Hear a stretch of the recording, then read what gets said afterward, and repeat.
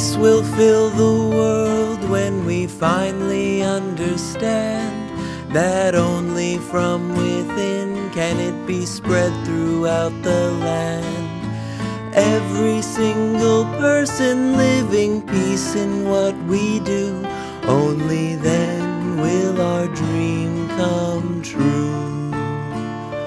Only then will our dream come true. Only then will our dream come true.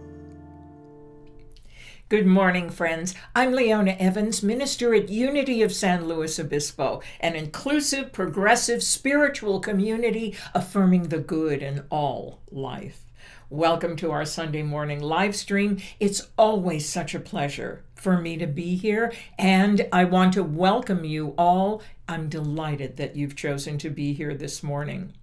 Well, this is a very special time of the week.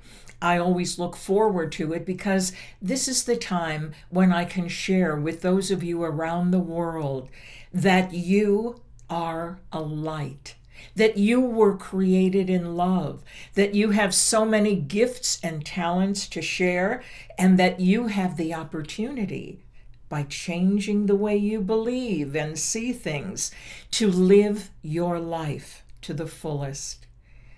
So, Unity of San Luis Obispo, as I said, is a progressive spiritual community. And by that, I mean we are open, receptive, and responsive to all people everywhere, to all life. We have a recognition of the equality of all people and the love that exists in potential within each of us.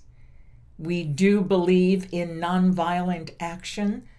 We believe that peace on earth is our divine birthright, and although we never said it was easy to experience, we have taken it upon ourselves to become the change that we wish to see in our world. It's very, very exciting, and over the next hour, we'll talk about how to get along with ourselves better, how to recognize the presence of spirit within us, and how to identify the many and varied aspects of our consciousness. So, let's take a deep breath and relax now, because when we focus and when we live in this now moment, when we listen, we discover things that we didn't know we knew. We hear things in new and different ways, and we find ourselves more connected with others, less lonely, less isolated, more passionate, more enthusiastic about life. And so, let's take a deep breath, relax right where we are. Lay aside all the warring thoughts that carry on within the spectrum of our consciousness. Where did I put this? I should have done this. I shouldn't have done that. Let's just lay it aside. Again, breathe deeply. Become comfortable right where you are. And let us affirm together, I am now open and receptive to the living spirit of truth. Once again, I am now open and receptive to the living spirit of truth. And so it is. Amen. As always, let's open our service with a joy song performed by Matthew J. Evans. Good morning. Today we're going to sing We Are One in the Spirit. Please sing along with the lyrics in the bottom of the screen.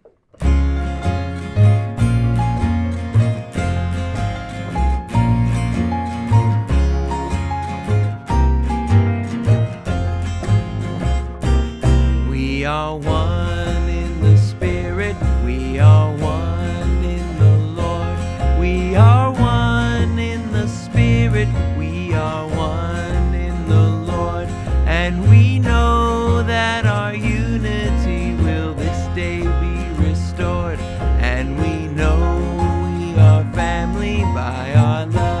by our love. Yes, we know we are family by our love.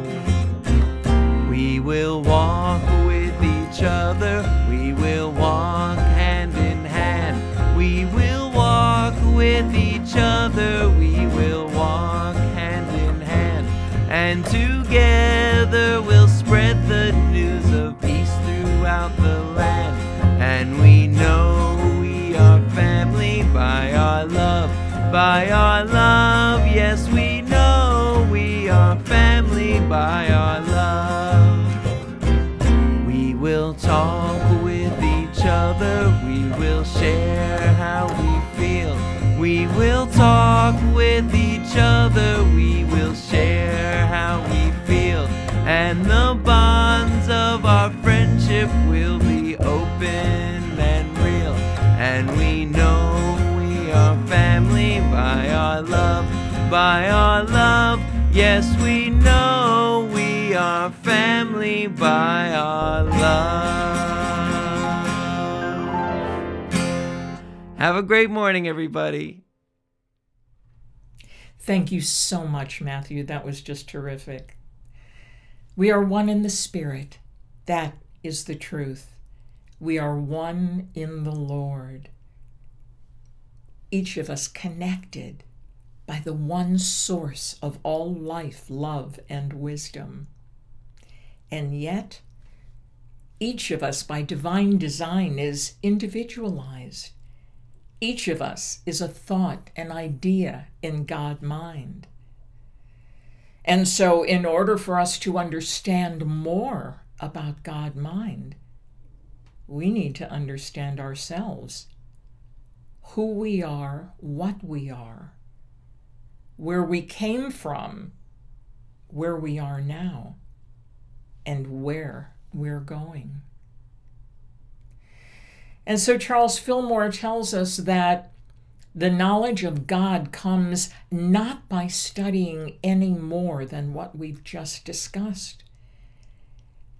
The study of God is a life experience that comes when we look inside of us and we are guided to see life in all of its many forms around us, learning to understand the microcosm, that we are the microcosm of the great macrocosm, and we are co-creators with Spirit. We were made in the image and likeness of the creative mind of Spirit, and we are creative by nature.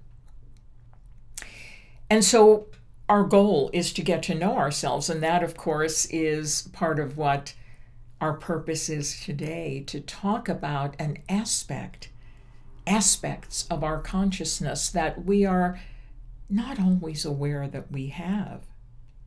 The title of my talk today is called Look Who's Talking. Of course, it can also be read as Look Who's Talking. And that is something we would say to a mirror. We would say that when we are in the process of inner contemplation. Which one of the many archetypes that comprise the spectrum of my consciousness, which one is finding its way to my mouth at any given time? And is that expression of that particular archetype or thought form, is it appropriate? Is it something that we can change? Is it something that we can move around? Well, this is a very exciting topic. Again, most of us think we're one self. This is challenging. We talk about our authentic self, but in fact, that authentic self is comprised of many, many parts that we can either release or call forth at any given time. So what happens when we think that we are just one self? This is who I am. This is how I do things. This is how I respond to things. This is the way it is. Well, if we start to get stuck in that and get into defensive behavior, well, all I know is this is who I am and this is the way it is, we miss the golden opportunities to understand ourselves in our many dimensions. What would I want to say instead of, hey, this is who I am and this is the way it is? I could say, let me see if I can call forth another aspect of my consciousness that thinks about this differently. I have shared a number of times over the years that I used to suffer from writer's block. I couldn't quite accept the fact that I was being called upon to write a book or an article, and somehow that lack of acceptance caused an insecurity in what I called me. And there would be times when I would sit down to write and suddenly I would be more exhausted than if I had crossed the Sahara Desert on foot. I couldn't keep my eyes open. I had to stop and rest. From what? I didn't even write, the Quick Brown Fox, and yet I would be absolutely exhausted. Other times, I would get stuck on the first sentence. Should it be the Quick Brown Fox or a Quick Brown Fox? Should it be more than one fox? It would just be totally inappropriate based on a total lack of focus and a lack of self-confidence. Well, I started studying the works of Joseph Campbell, and I went to ministerial school. We studied the works of Carl Jung and the archetypes that indwell the spectrum of our consciousness. And I began to start trying this out, trying to see how this worked. If I knew that I wasn't confined to one belief or one idea about things in any given time. And so one day I sat down to write, and again, I felt dumber than dirt.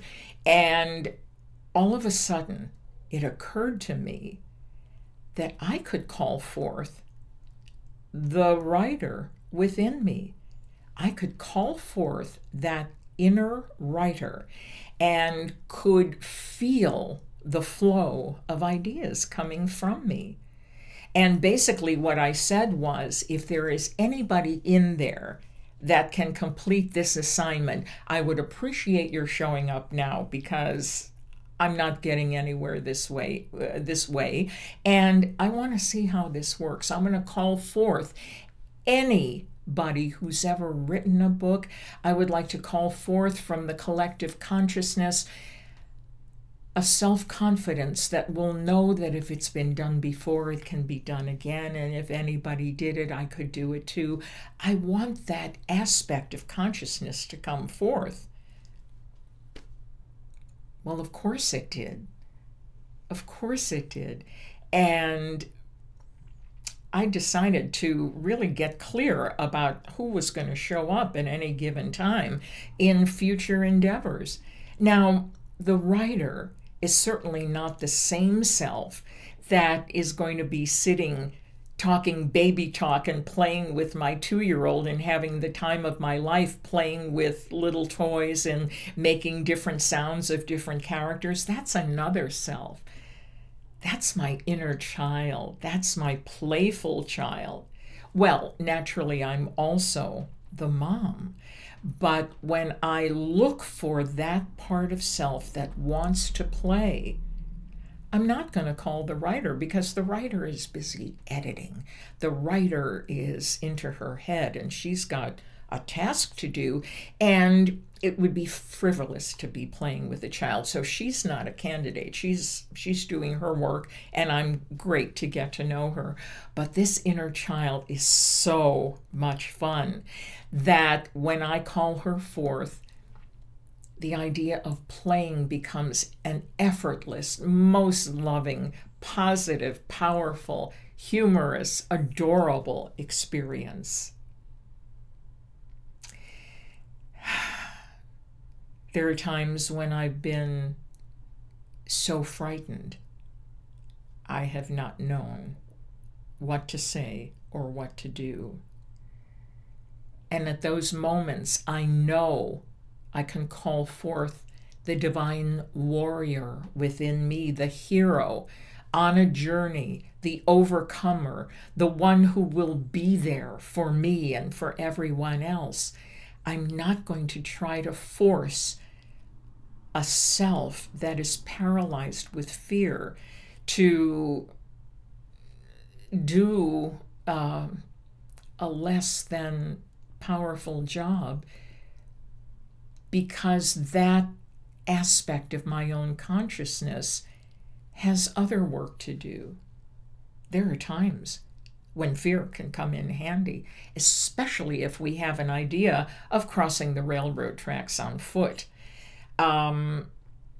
We need an aspect of consciousness that looks both ways, that considers the consequences, that relies on the help of others, that is concerned rather than careless. But every one of the aspects or the archetypes in my consciousness, they don't all do the same thing.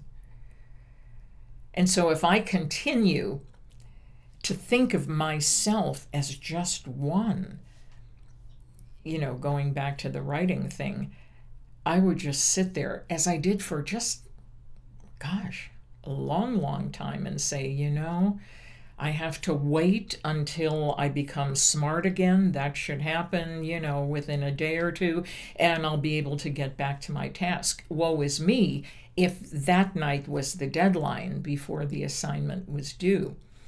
Took me a while to figure out that I couldn't play the game that way, because if I did wait until the last minute and I was relying only on my present self, the one that got writer's block, then I would fail for sure.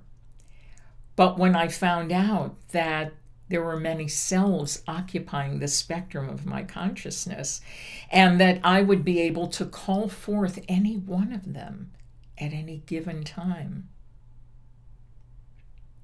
I was able to feel not only incredibly grateful, but I felt like an incredible explorer, learning the many dimensions of consciousness, learning to know myself in richer and more powerful ways, and to avoid at all costs sitting down and saying, this is it, this is who I am, take it or leave it, I can't make any changes, you can't teach an old dog new tricks. Not anymore. So let's take a moment to listen to some beautiful music by Brett Mitchell and Matthew J. Evans, and then we'll talk more about our many selves. Here's a terrific tune from Harold Arlen and Yip Harburg. I hope they had a good time writing the music for Over the Rainbow, for The Wizard of Oz. It's called If I Only Had a Brain, sung by the Scarecrow, Ray Bolger.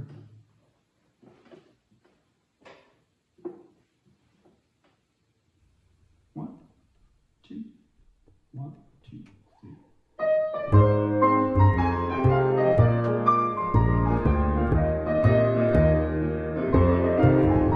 I could while away the hours, conferring with the flowers, consulting with the rain. Oh, maybe I'd be scratching while my thoughts were busy hatching, if I only had a brain. I'd unravel every riddle for any individual in trouble or in pain. Now my thoughts I'd be thinking I could be another Lincoln if I only had a brain. Oh, I could tell you why the ocean's near the shore. I could think of things I never thought before, and then I'd sit and think some more. I would not be just a nothing, my head all full of stuffing, my heart all full of pain. I would dance and be merry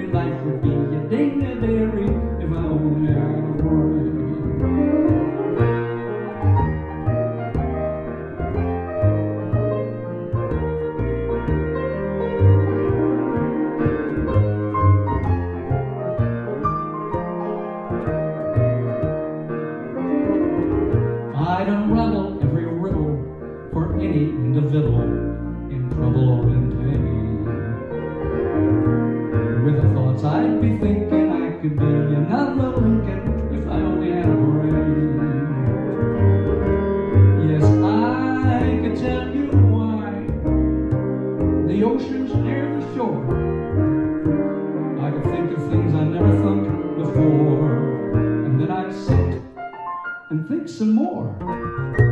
Ah, gosh, it'd be pleasing to reason out the reason for the things I can't explain.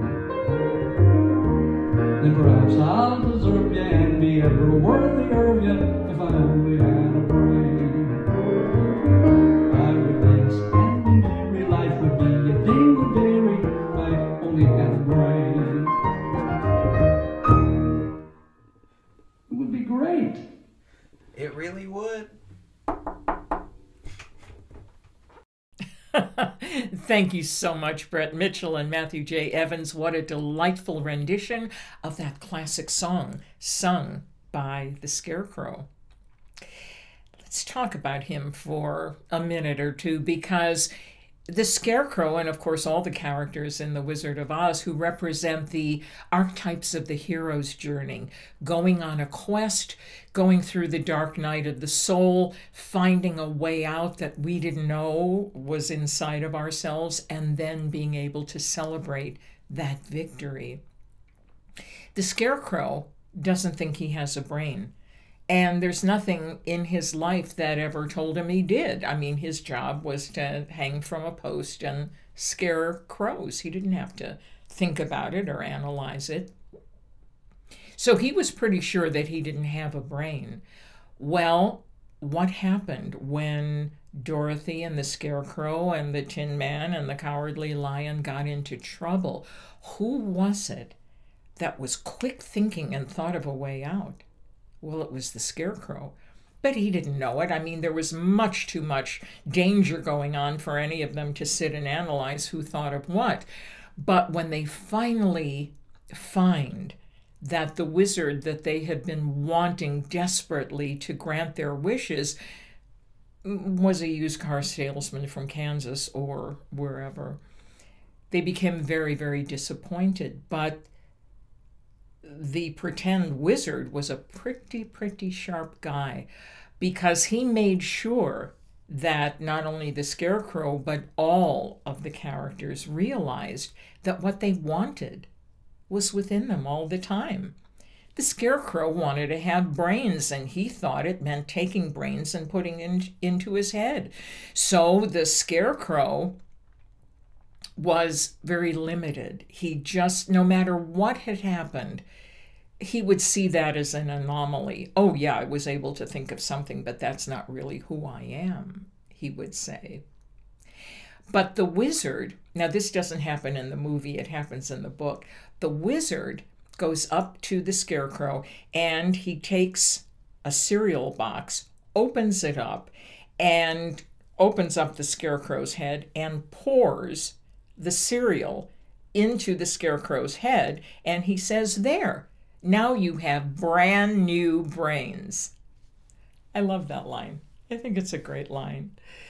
Anyway, the Scarecrow now feels incredibly intelligent. He also gets a diploma from a university that he never attended, but those were things that he thought would make him smart. And they did. He started quoting calculus and, he was just all self-confident. But it wasn't the same personality that started in the movie. It wasn't the same. That part of him will always feel like he doesn't quite understand. I mean, we all have areas of expertise and areas of vulnerability, but that area of vulnerability will always be with us, because we can't know everything, and we can't think we know everything. So when we don't know something and we're confused, that's when we feel like the Scarecrow without a brain. But the fact is that the Scarecrow might have learned, at least we learned for them, that he could be whatever he believed himself to be, if he could manage to believe it. And so the situation was set for him, just as it was for the Tin Man, who received a watch in the shape of a heart, and it ticked, and the Tin Man opened up the door to his chest, and they hung the heart in there. He heard it beating, and he felt like the most lovable guy in the whole world. Well, the fact is, he was always lovable. But since he didn't believe himself to be that, he couldn't demonstrate it. You can't demonstrate what you don't think you have. So when he got that ticking heart, he was able to feel so much more loving and sentimental, and it was just charming. And of course, the Cowardly Lion gets the Royal Cross of Bravery or some such medal, and he is so excited. And for the first time, he feels courageous, even though it was his courage that saved him and his friends. Again, if you don't see it, if you don't believe it, you can't demonstrate it at will, because for you, it's not there. Now he got this Medal of Honor. Now he can feel brave and strong, but there'll always be a part of us that feels weak and afraid. But we can remember that anytime we feel weak and afraid, we always have within us the loving parent that can embrace us and remind us that we are safe and we are protected. I recommend reading John Bradford's book that I believe was published in 1998 called Reparenting Your Inner Child, where he uses all of the different archetypes that comprise our consciousness and allows them to aid and support one another. Wherever there is a wounded child, there is a loving adult within us that can comfort that child and can bring it to a state of peace. So, what is the problem with our thinking that we have only one self? Well, I think we've seen that by allowing ourselves the flexibility to move from one self to another, to call forth a self that's more appropriate to handle the situation, we are allowing ourselves to experience life from wonderful vantage points that we didn't think were available to us. Again, when we say, I do this, I do that, it's extremely limiting, and it's also inaccurate. It causes stress inside of us because we're always feeling unsafe, and we're feeling a sense of lack because we should have things that we don't have. We should be things that we're not being. But the fact is that whatever comes our way, there is an aspect of our consciousness that can lift us from where we are to where we need to be and connect us to the universe and all the thought that has ever lived, that collective unconsciousness. Some people refer to it as the Akashic records. That information, storehouse of information, is available to us. We can be what we want to be, what we need to be in any given situation. That's also an archetype. When we in Unity talk about the 12 powers, or when we speak about the 7 chakras in Hindu thought or the 10 divine emanations in the Kabbalah, we're talking about aspects of our being that we can call forth and experience. They go from the very lowest to the very highest expressions. But we study those mystical traditions because we realize that they are available to us. The many dimensions of our own consciousness. I have made wonderful use of it over the years. I love to think of myself as an accomplished speaker. That's very important for my line of work, and I enjoy believing that when I need to speak, I'll be able to do it. But you never know who's going to come to the mouth.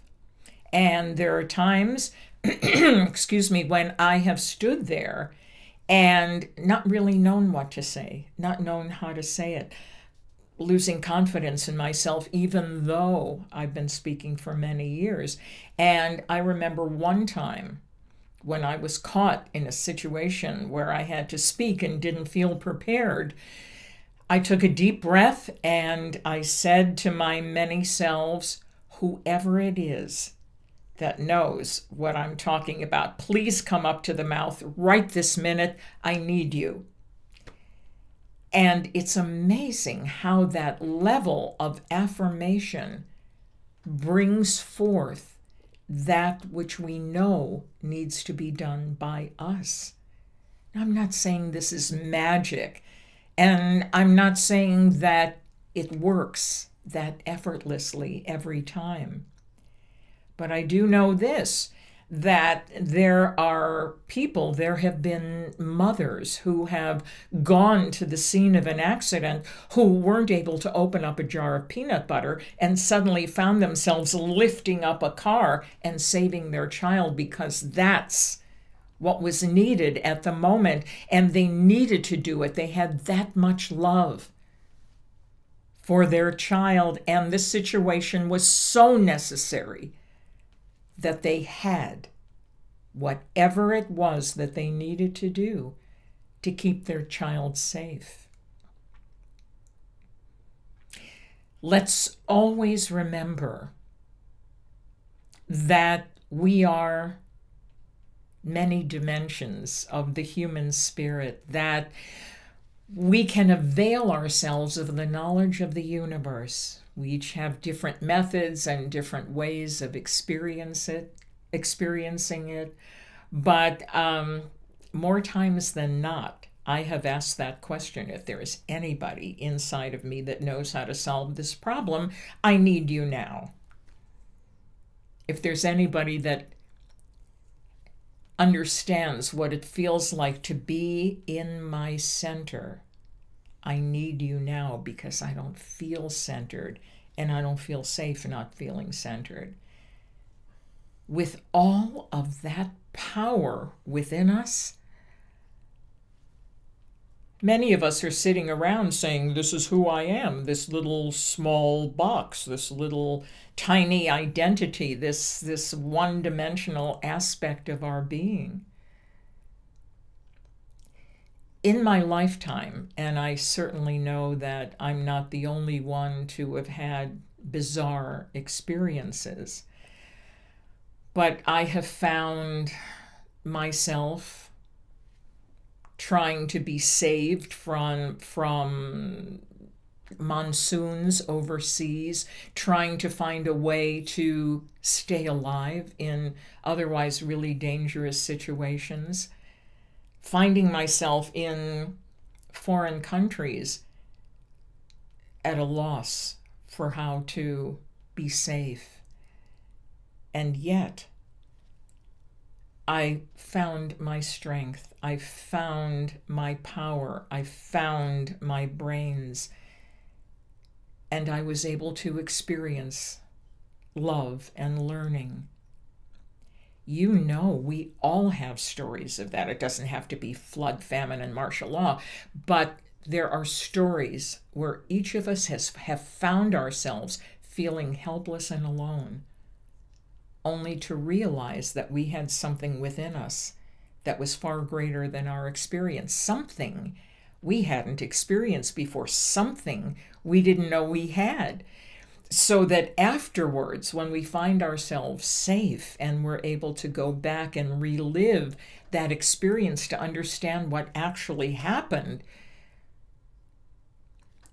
very often we'll say, I don't know what got into me, but suddenly I found something that I didn't realize was there. Of course you did. You had to. Because you are alive with the life of God.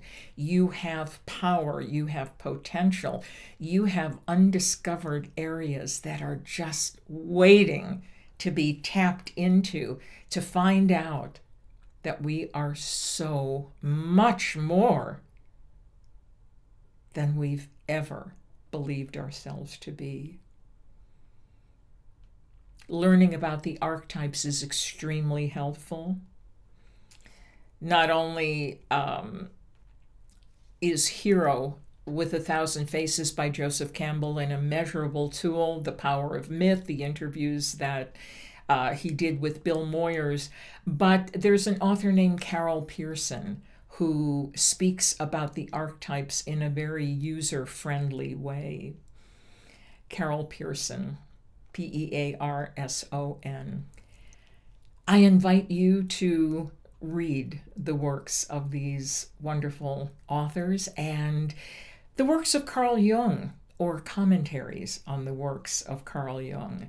He believed in the power of dreams to help us understand more about ourselves. There is so much out there for us to understand how to connect with those mystical aspects of our being that are unknown to us from our limited vantage point.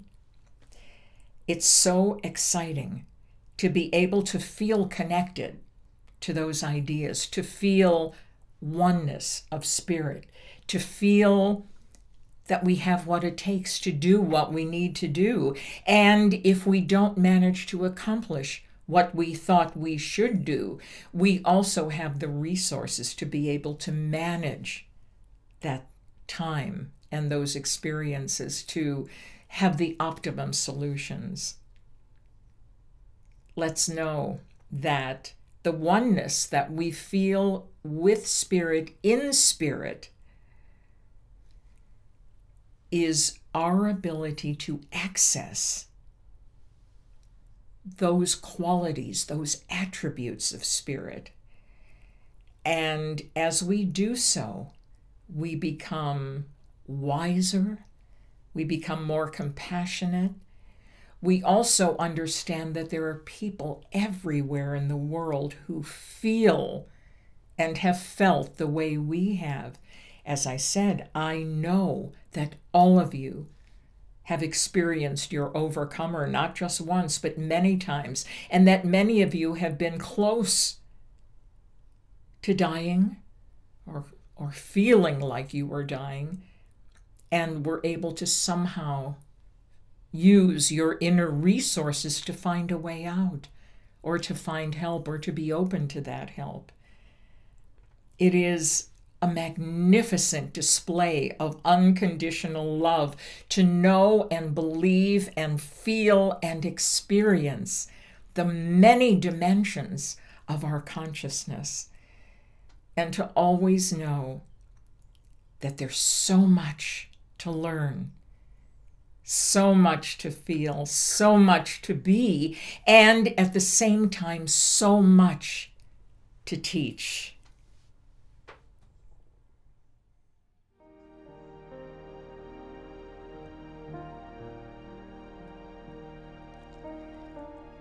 Relax now. Take a deep breath and become aware of entering this time of inner contemplation and integration with today's message.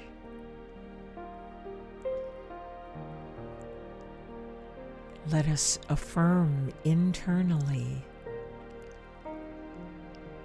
I am a divine being of many dimensions.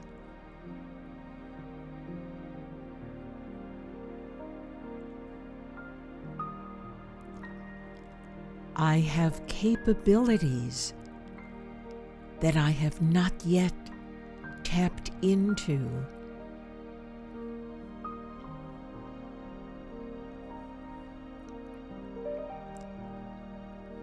There are many identities that comprise my nature, many forms of expression, many levels of awareness.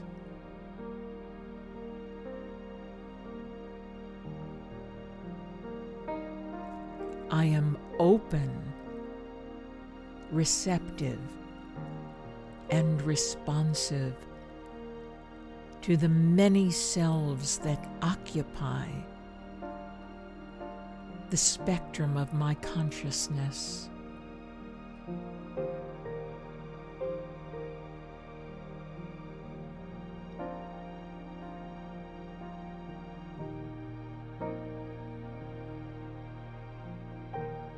I am an overcomer. I am brilliant, wise, enlightened, loving, confident, poised, and faith-filled.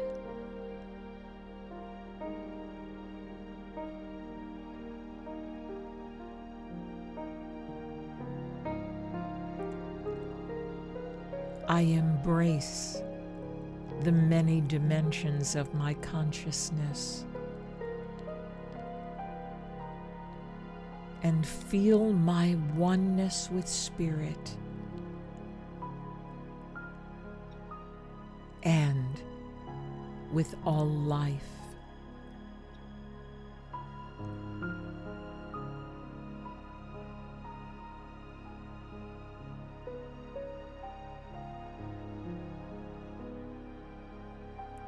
For all these gifts we give thanks.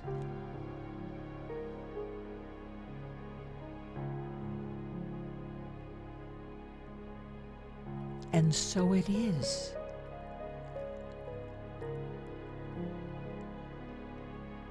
Amen.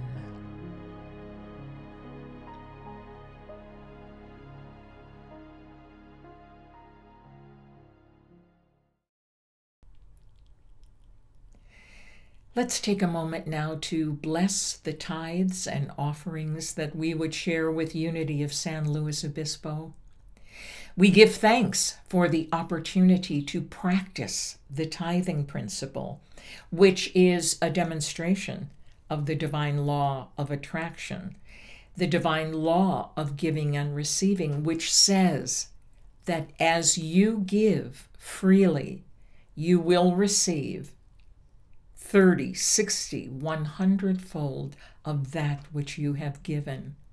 Remember, as we discussed before, there is nothing as powerful as knowing that you have something to give. If you feel that you don't have it, if you feel a sense of lack in any area of your life, that will be a detriment. That will also demonstrate itself. But the divine law of giving and receiving, used mindfully, will cause us to give what we want to receive. And if we give to where we receive our spiritual good, we will definitely find that we are receiving much more of the same. Let's bless the gifts that we would share and affirm our prosperity statement together. God is my source. I am God's channel. In love and wisdom, I share my gifts. Here's a theme from the San Luis Obispo International Film Festival. I wrote for it 1999. I could only think of one title, which was Festival Theme. I'll start.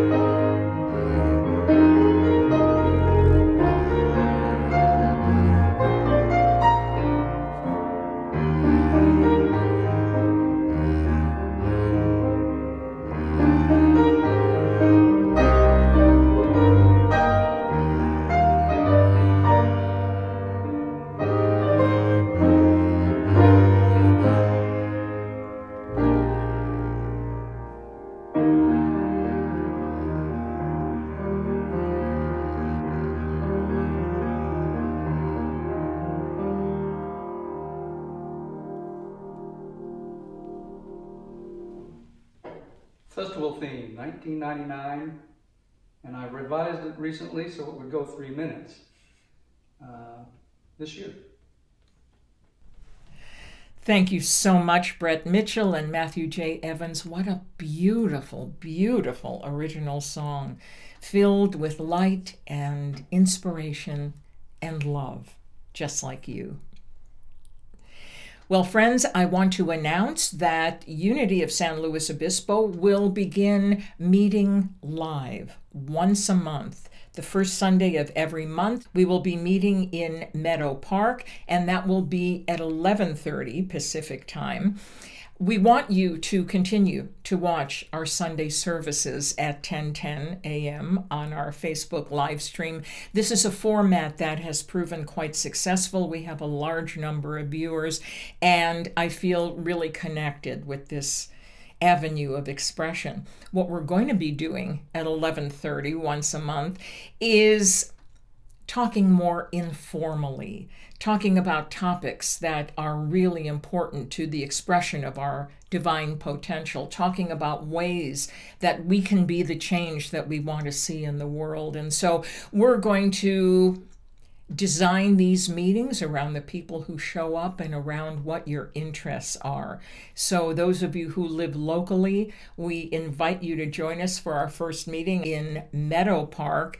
Again, please go to our website, unityslow.com. It's got all of the information there. And we also invite you to share your email list so that we can respond to you. We also do weekly e-newsletters, and so we want to make sure that you're connected with everything.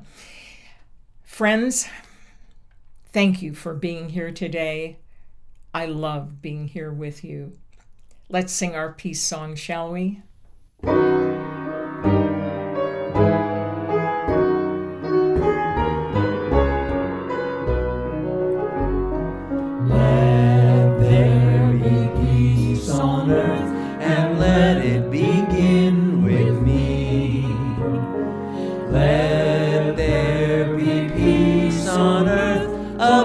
That was meant to be, with God as creator, united all are we.